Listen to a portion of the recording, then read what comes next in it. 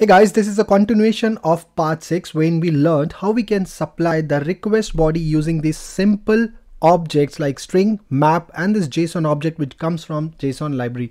Now in this video, we'll focus on the file category, and this file category you have file, input stream and byte array. Now you might say that, hey, okay, I have the file, I read that file and I supply the content of it as the body of the request. Okay, why do I need to go for input stream and byte array? That's fine. If you are the source, meaning you own the file, then you can go for file. But there might be cases when, let's say, there is a file that's there onto the server. You hit that request, you get that file. Now the file is in your program. Okay, now from that program you're gonna either read it as an input stream or as a byte array and supply it to the subsequent request. Okay, now imagine that the first API which I talked about when you are downloading the file, okay, might be some other source from where you have to consume the value in your own API. Okay, which means that you have dependency on the other system.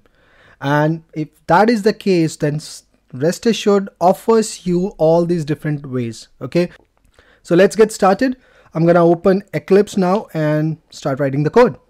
Alright guys, so I have created 3 dummy test cases in the same post basics file which we created in the last video.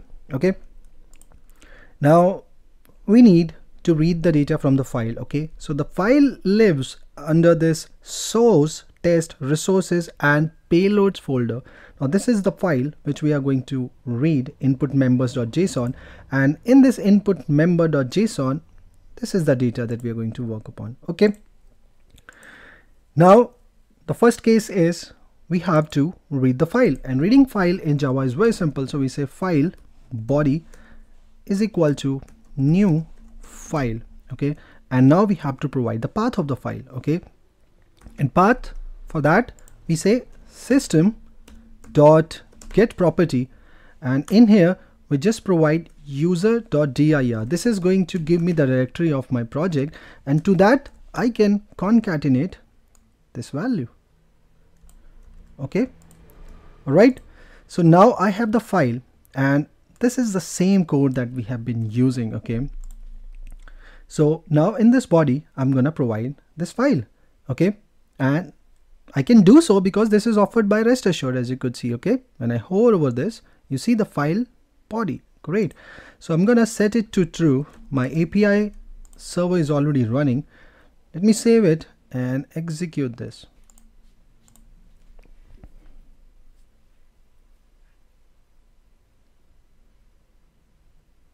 There you go. So we are able to create the record. Let's also check that in our database. So this record is created. Great. I'm going to delete it because we are going to work on the same file. All right. So let me save it. Server is restarted and I go back to my test cases. I'm going to set it to false. Now we have to read that as an input stream. Okay. Get class. Okay. And then we say dot, and now you have this method get class loader. Okay, and then we say get resource, okay, as stream. Okay, so this will return you the input stream. Okay, so if the file is then under the resources, this is the simplest way you can read a file. Okay, that will give you the input stream then, and inside this now we have to provide in just this much. Like I said, it reads from the resource folder. Okay, so you have to provide the path from there only. All right, this will give us the input stream. So I just say input stream. This comes from java.io, and let's name it body equal to this. Okay, okay, so we are good. Let's save it, change it to true and execute it.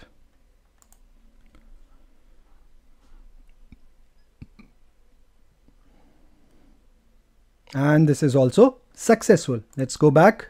We see this data in here. Now again, let's delete this, save it again. Server is again restarted. Go back and do our last test case. So I set it to false.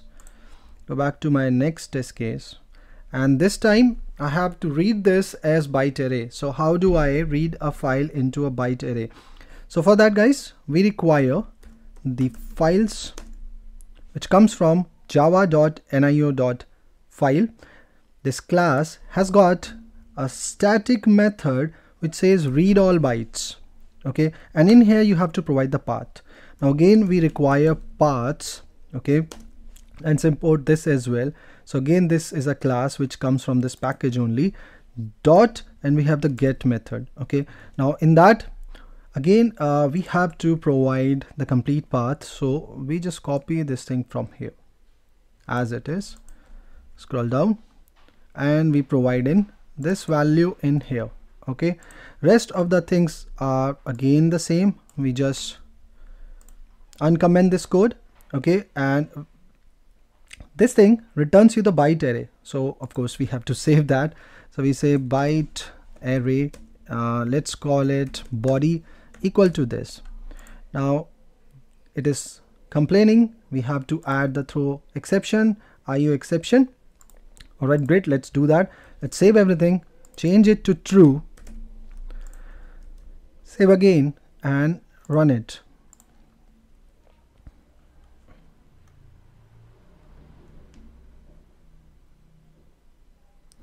There you go, guys. We are again able to create the record. So this is how you can supply data from a file to your request body. Okay, I'll see you in the next video. Thanks for watching.